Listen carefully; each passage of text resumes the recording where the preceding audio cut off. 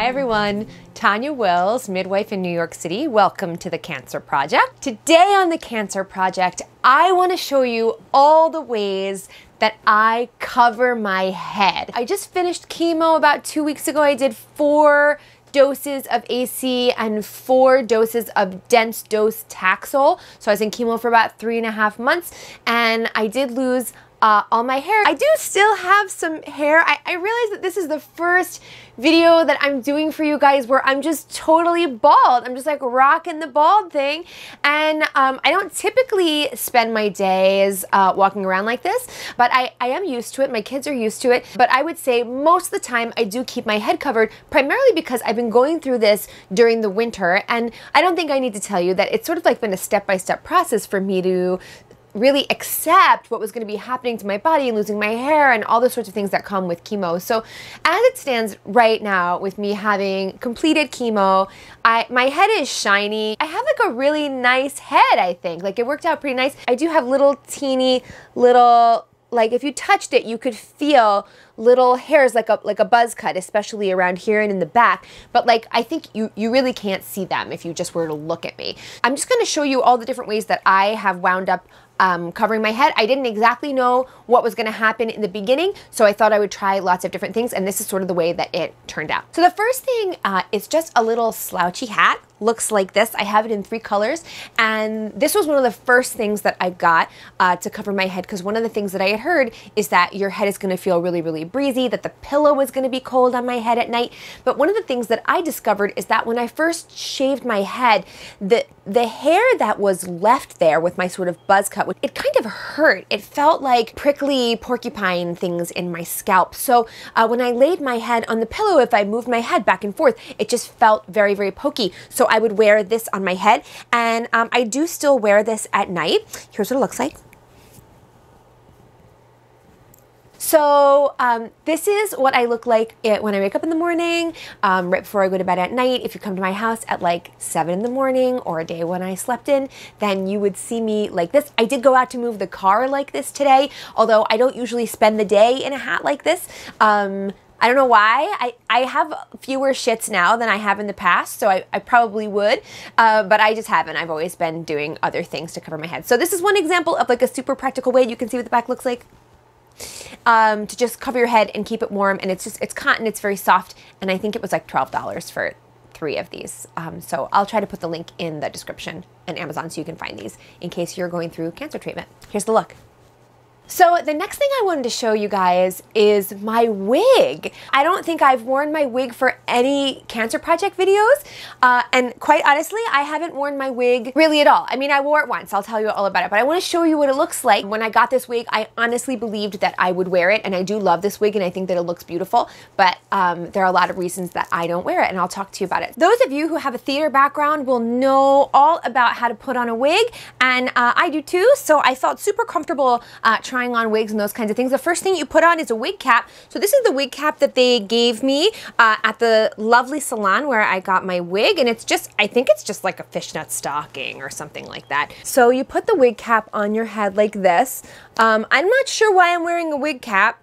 There's no hair for me to kind of like keep under here, but this is what they told me to do. They said that it would help like protect me because my head is gonna sweat. And then over that, you put this, this suede thing that helps prevent it from slipping. So this goes here like this. So this is sort of where you start out with the wig. This is my wig. Here it is. It's a little weird. I feel like it's somebody else's hair that's just sort of sitting there. But just to kind of give you an idea about what I wound up doing, I did get a style that was very similar to the short haircut that I had. I decided that it would be a more natural feeling for me to go with a style that was easy in that way. So this particular wig is synthetic hair. This is not real hair. You can get real hair, but I decided not to do that. And for a short-haired wig, synthetic hair works really, really nicely. If it rains on this wig, it will stay like this. The style basically stays the same. You can't change it. This wig also has a lace front, which if you can see inside here, you can see right here, there's sort of like a clear spot here, and that's where the part of the hair is. So that's gonna help it look like it's really my scalp at the part, which is really, really nice. The first thing that I do when I'm putting on these wigs is just go to the back of the wig, and they have these little straps that you can adjust to make the wig tighter or looser. And the first thing that I do is make it as loose as I possibly can, because this thing freaking strangles my head, I'm gonna be totally honest with you. So I already did that, so I'm just gonna go ahead and put it on and show you what it looks like. Okay, can you see the part? Do you see how the part looks? It looks like a scalp. Do you see that?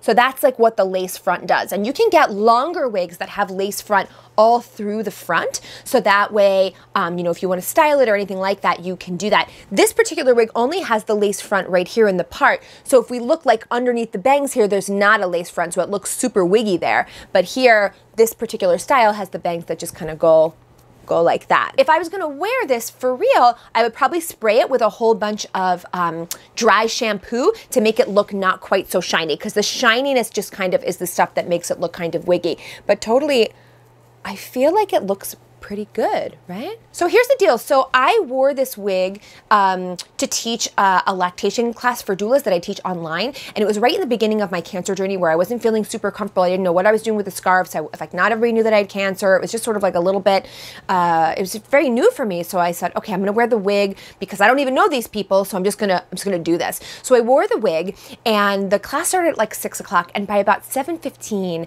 I was like, oh my God, like I was going cross-eyed. My eyes were watering, my head was really throbbing. I felt like I was really in like a bad mood teaching, like I was trying to like answer questions and things like that, and I kind of felt like I couldn't move my face, or like, I mean, I even feel right now talking to you with this wig on, I feel like my energy level is just like going down. And so I felt really, really uncomfortable, and I kept having to, we took like 3 or 4 bathroom breaks because I was like, oh my God, I started getting a headache. So this is what I did. So I went and I was like, okay guys, like let's take a 5-minute bathroom break, and I like left the camera, and I went like, you know, off camera and took off my wig. And then eventually what I did was I just took all this under stuff off because I felt like it was just like strangling me. And ultimately what I did was I just put the wig on just like this, just straight on my head. So I ultimately just did this, and this is what got me to the end of the class. But even by the end of the class, I was like, I really need this to be over. Like, this is really, really hard. So when I wear the wig, which I actually do think looks pretty good, I feel like I'm in a play. I don't know, and it just feels weird on my head, and I feel like everybody knows I'm wearing a wig, even though I think the wig looks really great. But for me, I feel the most uncomfortable with hair. Isn't that the weirdest thing? It was not what I was expecting. So essentially I wore this wig that one time, and I have never worn it again. My oncologist wrote me a prescription for a cranial prosthesis. My insurance is gonna cover a pretty decent portion of this wig. This wig was about $600, and this was the cheapest wig that I tried on. That's not why I chose it. I tried on real hair wigs with long hair that went up to like $4,000, and they were totally beautiful, but the amount of maintenance to me just seemed like a pain in the ass. I mean, I thought about what a pain in the ass my own hair was, and thinking like trying to figure it out on a wig just seemed like really, really hard for me. So this was really practical, and I don't know, I mean, maybe I'll wear it to something someday. I have no idea, but I think probably I'm not gonna. It's a pain. The main way that I cover my head during the day is by wearing scarves tied around my head. And I have a whole bunch of them here in a pile for you to see, what I do with them. I don't think that I'm some kind of like headscarf tying expert. I don't even know that I would call this a tutorial as much as just, I'm just sharing with you what I've been doing. And if you are just curious, or you have cancer and you want to see what people are doing, this is what I have been doing. When I first announced that I had cancer and I posted the first episode of the Cancer Project, people started asking me, what do you need? What do you need? What do you need? What can I do for you? What can I do for you? I need headscarves and earrings and lipstick. And packages started coming to my house. I did get some help from some friends, so I'll tell you all about what I learned. The first thing that I'm gonna show you. This first scarf that I'm gonna show you, I'm gonna go ahead and use it with this, this suede like wig thing, which actually is very comfortable. And with some of the more slippery things, it helps to kind of keep things on my head. So I sort of put it over my ears. I always wear my scarves over my ears because otherwise you can kind of see that I'm just kind of bald, right? So, so I like the way that this looks. And I think if you walk around town and you see people who are wearing headscarves for all different sorts of reasons, they do typically cover the tops of their ears. So you can see my earrings and it looks really nice. So I like the way that it looks. So this scarf, this first one I'm going to show you, is a long rectangular scarf. I have many of these scarves. This particular green one I wore yesterday, and it's from my friend Bhakti, who is in India, and she sent me this from India. This is the way that I typically wear this scarf, and there are many ways you can do this, but this is what I have been doing, and I learned the way to tie the scarf this way from my friend Adele. So what I do is I take the edge and I fold it over like this to make it a little bit thinner. I actually may do more than that when I put it on my head, but you'll see. And then I just put it with the folded part like this. I'm actually going to do a little bit more than that to make it a little bit shorter.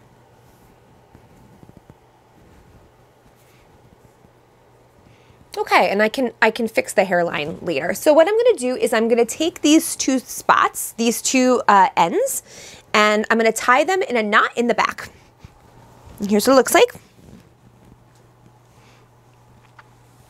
Tie it one time, and then just kind of in a square knot. So tie it a second time.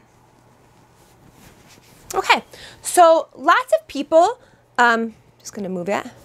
Lots of people might just leave it like this and wear the scarf like this, maybe have a little bit more coverage in the back, and it looks totally cute and it would be a really good way to wear it. But this is not typically the way that I wear my scarves. I usually keep them in more of the short hairstyle. So what I'm gonna do is take these pieces and I'm gonna tuck them in and back. So in the back, you see I have a little hole here. So I'm just gonna go ahead and tuck that side in.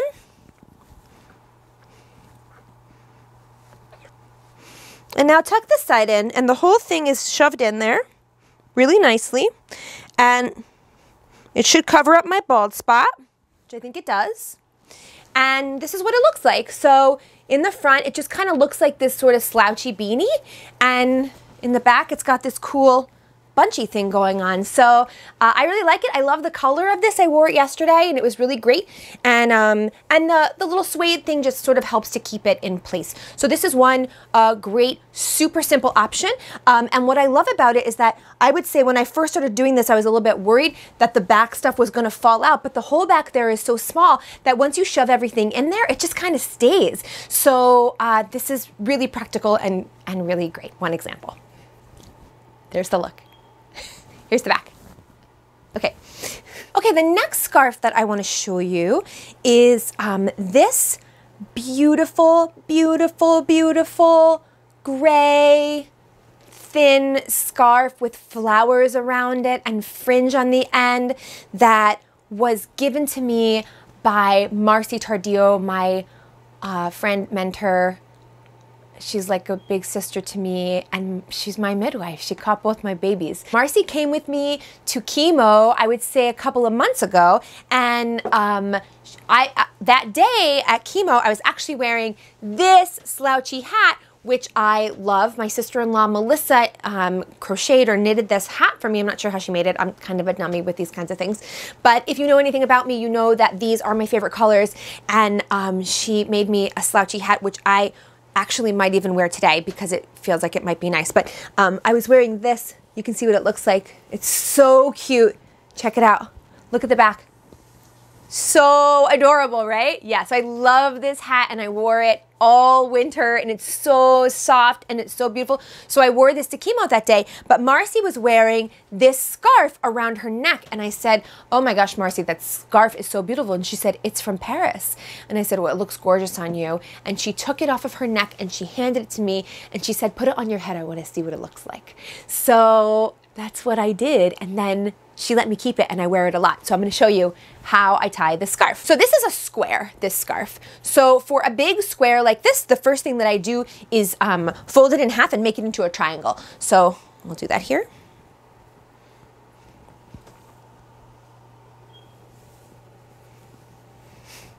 hard to do in your lap. I usually do it on my bed. Okay, so it makes it into like a kerchief, right? And it doesn't have to be perfect. For this scarf, I actually don't put anything under it. It's a really, really simple tie, you guys. Anybody can do this. You can do this even if you have hair. It's so cute. So I just put the little hairline wherever I want it, right? And then I take these parts in the back, the tails, right?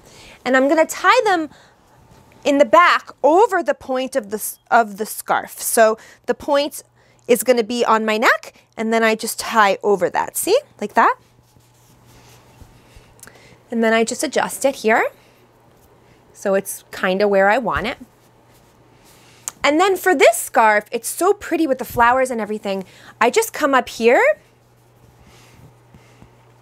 and tie it in a knot like this. And then this one is so cute that I just leave it. Isn't it so pretty with the flowers and everything? And you know what? It smells like Marcy's perfume, so it reminds me of her. And after this is all over, I'm gonna give it back to her. But in the meantime, I always feel so gorgeous when I wear this scarf. So it's a really nice way to, this is, my kids and I would call this my hair. So I love it when my hair looks like this. So that's another great example of one way to tie a square scarf. Pretty one, right? Okay, the next one that I want to show you is a silk scarf that I got from my dear friend Wendy Galix. And Wendy came over, she's my friend from North Brunswick. So she came over right after I shaved my head, I think, because she had a brain tumor a few years back and it was all benign, but she had to have brain surgery and they had to shave like part of her head for it. And she's a lawyer, so like everything she does is super duper professional. So she always covered it with a scarf. She got really, really good at all the scarves. This is the scarf that she brought me. It's I think it's silk. It's very, very slippery, right? And it's gorgeous. You've probably seen me wear this in Cancer Project videos before.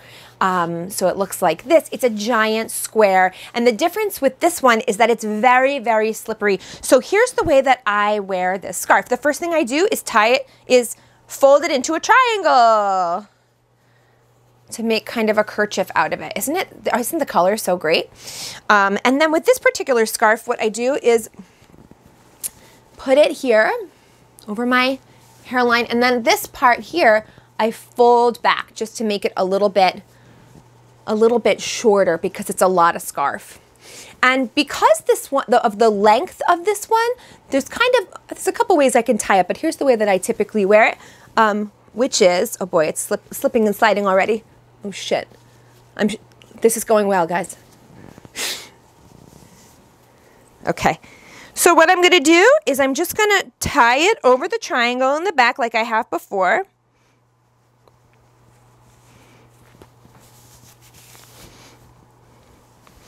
Fix the front. This has to get pulled down here. Oh, there we go. Now I'm in biz.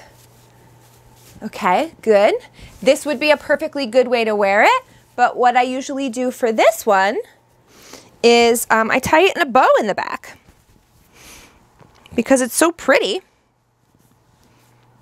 See? And then sometimes I just pull some of this out a little bit so it makes it look like I've got hair back there. And that's what this one looks like.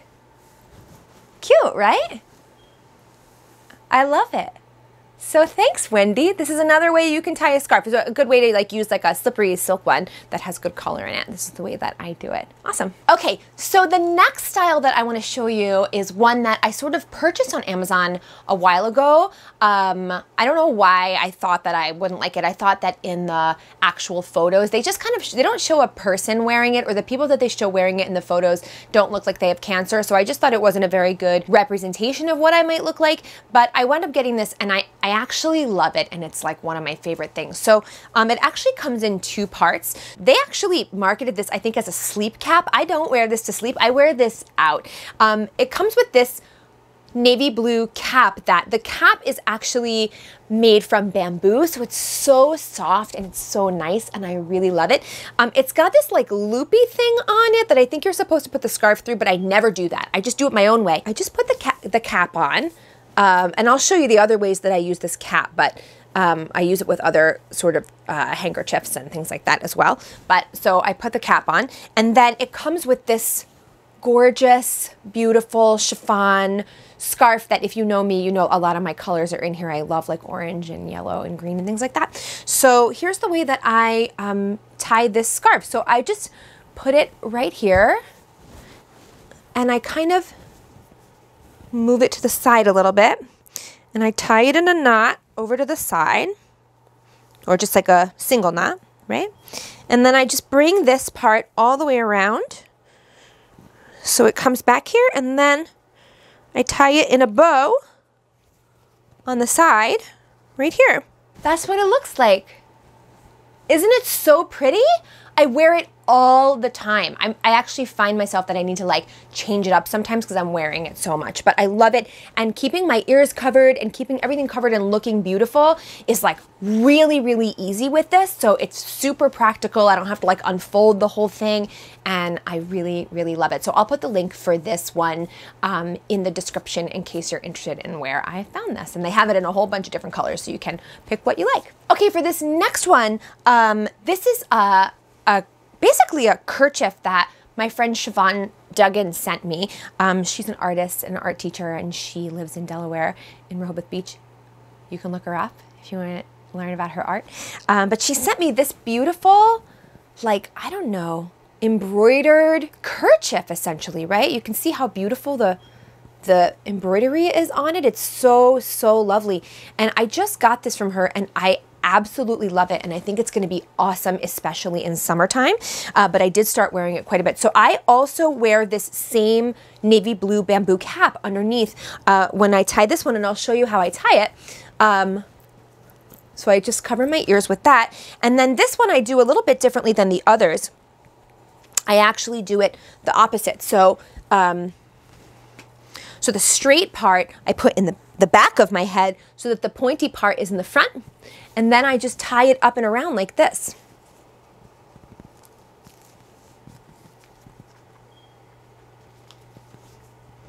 And then, you know, depending on how the little things are hanging, I might leave them or I might just tuck them in. I can just tuck one in over here.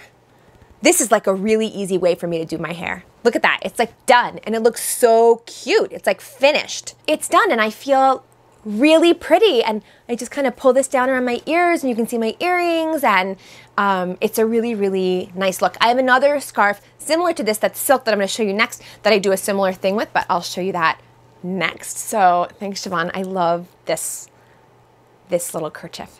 It's awesome, right? Check it out. Okay, I want to show you two more things. The first thing is sort of related to this cap. Somebody, Deborah, actually sent me a different color than this, but I want to show you this. But this is another thing that I found on Amazon that is specifically geared towards people who are going through chemo. So it's like a black bamboo stretchy cap that has sort of the chiffon that's attached to it. And I have it in many different colors. I have one that's like more red, like the cap is red. I have one that's more peachy, and a bunch of them. But anyway, here's sort of how these things go. So you just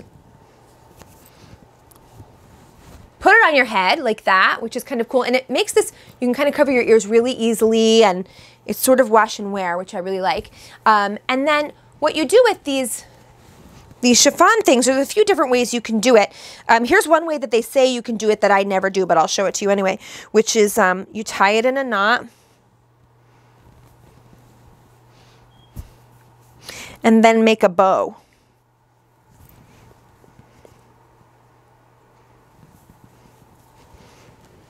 Right? So this is one way that you could wear it. I never wear it like this. I'm probably not gonna, although I think it looks really nice. It's just I don't want all of this. I don't want all this. It's not gonna happen. So what I usually do is just tie it there in the back, and then what I've been doing is two things. One thing is just sort of twisting it up here like this, and then coming back around and then tying it back here. So I sort of get this like sort of turban look. It looks really nice with like hoop earrings and this kind of thing, which I really like. It's also really comfortable and really, really easy. And then the other way that I wear it, I'm just gonna undo it so you can see, is again, like I have the tie in the back, and sometimes I just kind of wrap it like this. So not as much black is showing, and it's more the scarf, more the chiffon, and that's kind of what that winds up looking like, which is also, I think, really nice. Yeah, you can kind of see. So I'll put the link to this also. I also got these off of Amazon. They have many different colors and they're super practical. So they look cool, right? Yeah, pretty cool. So this scarf is a scarf that I got from my dear friend Sarah Lovell. And if you know me, it won't surprise you that I absolutely love this scarf and I wear it a ton. It's totally my colors. It's got little white polka dots on it. And it is a big giant square. So the first thing that I do with a big giant square is fold it into a triangle, which I already did. And this is really big. So I'm going to show you what I do with something big like this. Doesn't have to be perfect. So I put it on my head and I fold it back to make it a little bit shorter, right?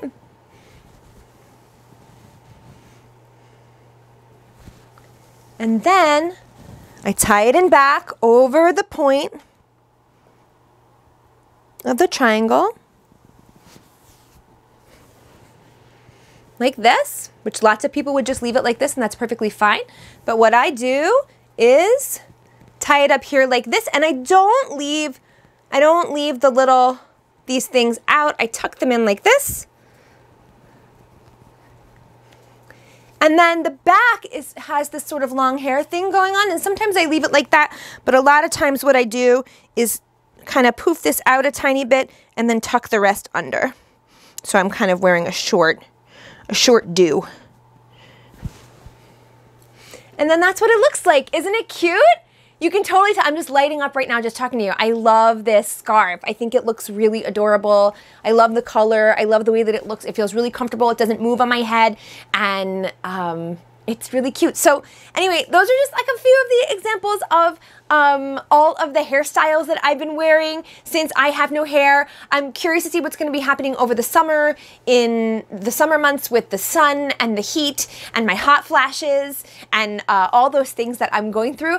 And so I'll just keep you posted. Maybe I'll just be rocking it bald. I don't think anybody in New York City will give a shit if I'm just going bald. But in any case, I would love to know what you think of this, or if you have any questions or anything, just put them in the comments below. If you like hearing my shit, you can please like and subscribe and set yourself up for some alerts so that way you know when I have more Cancer Project videos coming out. So until next time, see ya!